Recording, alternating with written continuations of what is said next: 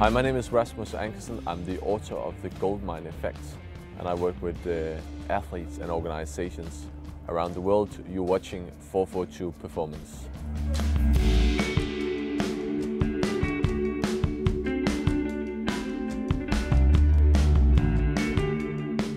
First of all, we tend to confuse great talent with right talent. So successful recruitment comes down to having a crystal clear picture of what you're actually looking for, because talent cannot be evaluated in a vacuum. You need to know what is the kind of talent, what's the problems these guys have to solve in your club or in the job they're going to have. And unless you're very clear about that, you might end up finding great talent, but you're not finding the right talent.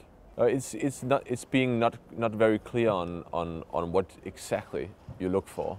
So there's a great study done in the NFL, the American Football League, where they are looking to scout potential quarterbacks, and they use intelligence tests to predict how well you do as a quarterback.